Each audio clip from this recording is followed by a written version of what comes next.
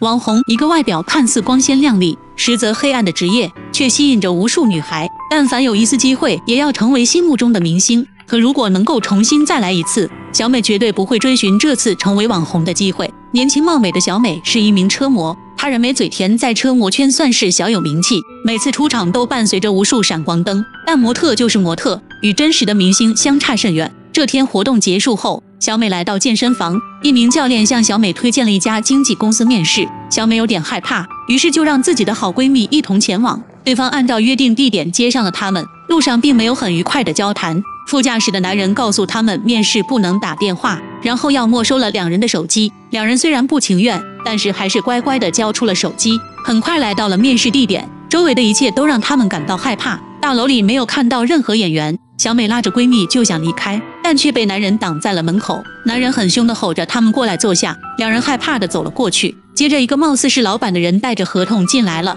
在确认小美的身份后，说出了他们的真实目的。原来他们找的就是年轻漂亮的女孩子做网红，但却是让他们先拍不雅视频。还没等两人说话，就要求他们在合同上签字。而现在的他们就像是羊入虎口一样。闺蜜鼓起勇气起身跑了出去，但这里是黑帮的地盘，一个小女生又怎能轻易逃出去呢？很快闺蜜被逼进了一个密闭的房间里，她非常害怕，结果一不小心踩到一个棒球，整个人摔倒在地，当场毙命。小美看着闺蜜的尸体，被吓傻了，于是不敢再反抗，乖乖听从对方的命令行事，成为了这些人的赚钱工具。很快小美的不雅视频在网上传播开来。小美还有一个在部队特种兵的哥哥，这天小美的朋友找到她，并且给她看了小美的不雅视频。哥哥非常愤怒，向来乖巧懂事的妹妹绝对不会去做这个行业，一定是被人胁迫的。他立刻向长官请了几天假，和小美朋友一同来到警局报案。可是警察却表示，立案需要走流程，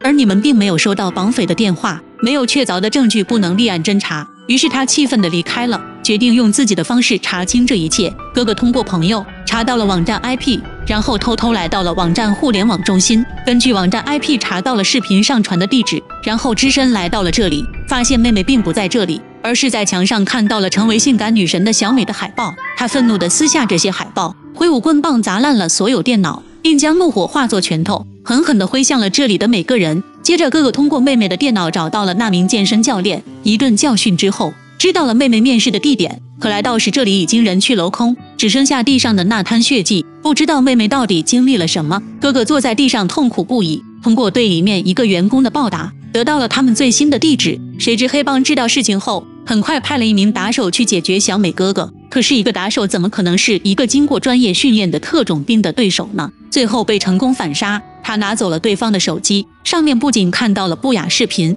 还有妹妹的现场直播。此时的哥哥愤怒到了极点，在接连的暴力事情后，还是被部队知道了。长官派出了3名部下，开始一路追查他的下落。很快找到了他，为了救妹妹，他只能与战友起了冲突，最后被战友制服，带上了车。他明白队友的战斗力，一个战友就可以阻止他的全部行动。而此时车上足足有3名战友，根本不是对手。但如果被带回了部队，那自己的妹妹应该怎么办呢？而这时一辆警车拦住了他们，看到车上被绑着的男人，警察以为是绑架，他抓住机会坐上了好心人的车逃走。与此同时，可怜的小美正被逼着进行直播，一众宅男垂涎欲滴。哥哥通过手机找到了妹妹的地址，不顾危险的他一个人闯了进去，很快和黑帮成员相遇，一场恶战开始了。他拼尽全力打倒一个又一个打手，可是对方人多势众，自己很快就处于下风，被打手打倒在地。就在这时，他的战友及时赶到，战友和打手打斗了起来，而他则和黑老大碰面了，